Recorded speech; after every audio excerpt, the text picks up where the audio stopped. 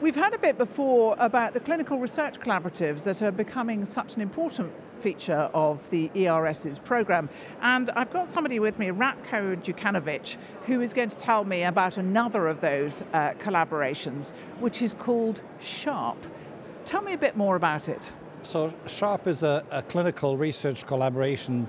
I won't explain all the whole acronym, but its focus is on severe asthma, trying to understand why asthma is so heterogeneous. And the P in the word SHARP stands for patient-centered. And that is quite a novel thing. In fact, it's unique. We are the first clinical research collaboration where a patient, or actually two patients, are co-chairs. There are 4 co-chairs of the CRC, and we have 2 patients who actually therefore lead the collaboration. They're not just asked for their views on how research is done and whether they have any suggestions, but they actually lead it. And that has been transformative. It has completely changed. It's brought much more debate into what we do, why we do things, and it is all driven by the needs of patients. Because a lot of clinicians are almost frightened of patients. They think that somehow the clinicians won't be able to do what they want to do if patients are involved. And in actual fact, the richness of research that can be done because of patients is something that I think is really underappreciated. Yes, I appreciate that some people might be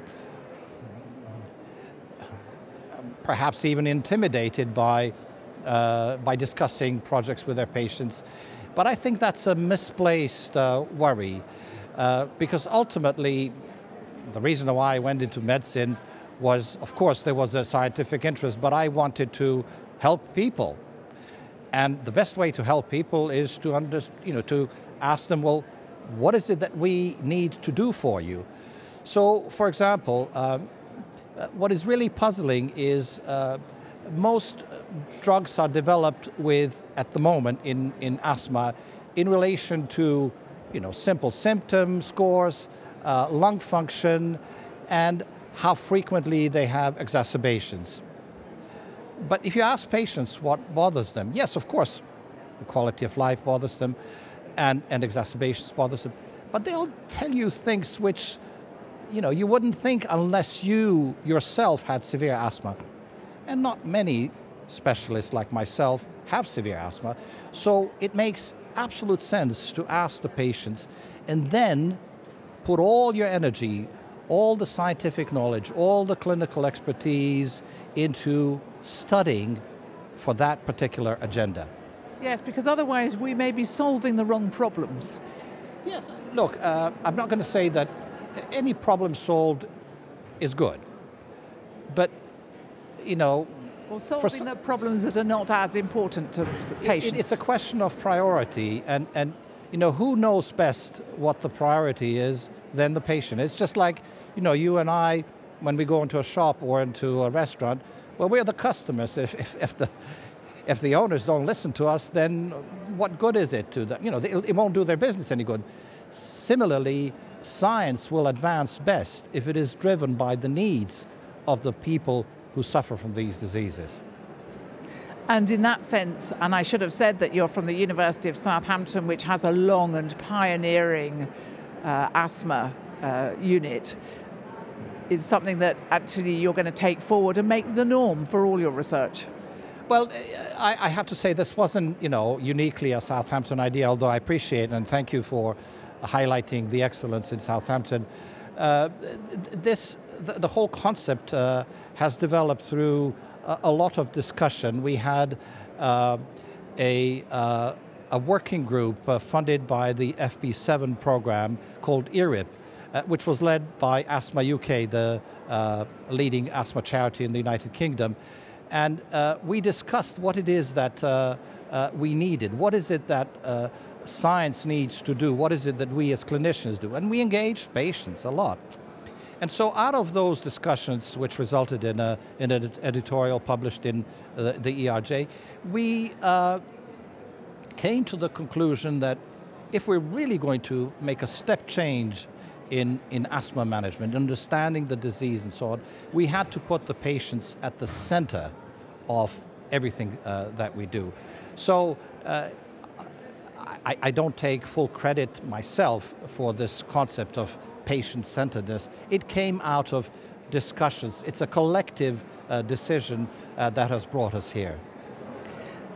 And finally, tell me where you are in terms of the progress of this collaboration. So, in order to conduct the research that is part of our ambition, we need so-called registries.